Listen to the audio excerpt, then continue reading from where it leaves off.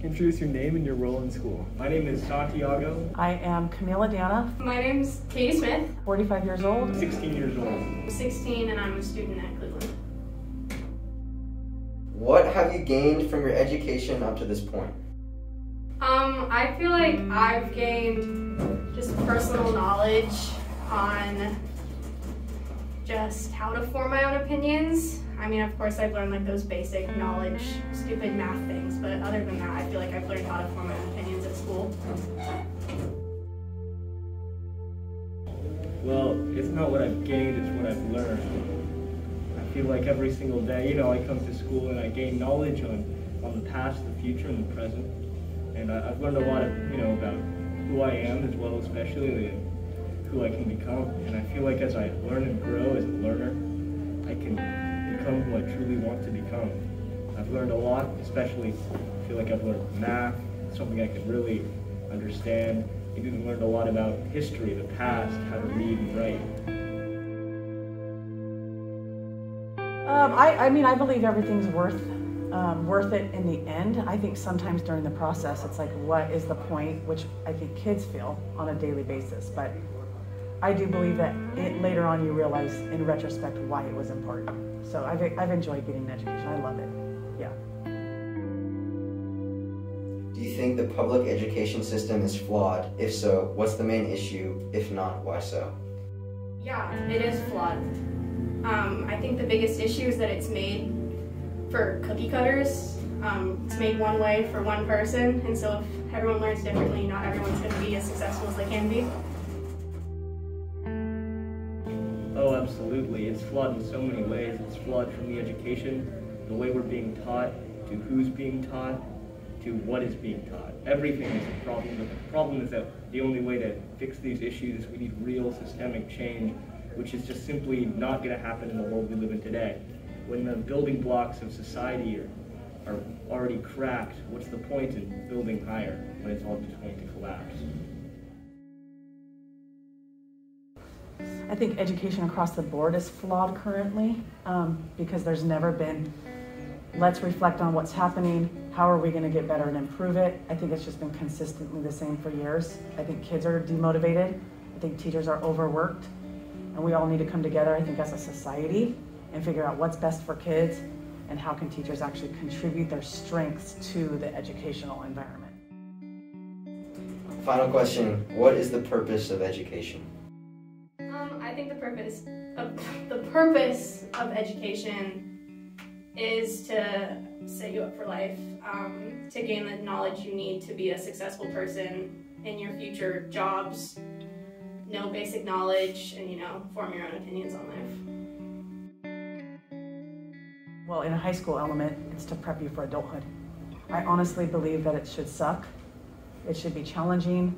It should be fun. It should have all the elements of the emotional spectrum, because I do believe that you need to find the things that you love throughout this process, demonstrate responsibility, learn how to be good, effective communicators, and then take that into your practice, whatever that ends up being.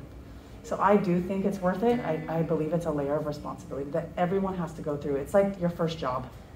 Like home is the first job, your second is school. If you don't have home, then school, K through 12th is your first layer of responsibility. Yeah. The purpose of education is to learn, to become, and to grow. I feel like education creates us and makes us who we are today.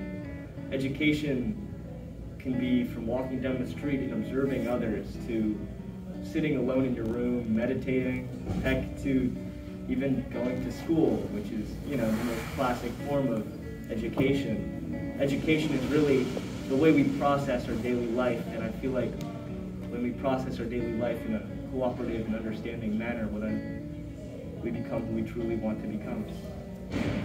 And scene. Wow. Bravo, Santi. That was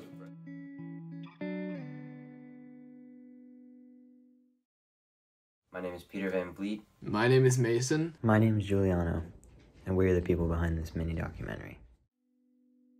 Why does all of this matter? All of this matters because it is talking about our future generations, the generations that may be deciding the fate of our planet. We believe a proper education is one of the most valuable things us humans can obtain. Education goes back to being able to read, do simple math, and develop important social skills. I am so thankful to be in a position where I can get this. However, I see some issues in the education system. I think that school is too hard on students and doesn't allow the student to question, to be curious. One of the producers, Mason, mentioned how we shouldn't be breeding our kids to be opinionless robots. Education should be giving people curiosity about their surroundings. Curiosity is one of the most valuable traits in life. We want to breed our kids to have an eagerness to look deeper. Giuliano, another producer, strongly believes that our education kills creativity. Sir Ken Robinson shares the same idea, saying, creativity now is as important in education as literacy, and we should treat it with the same status.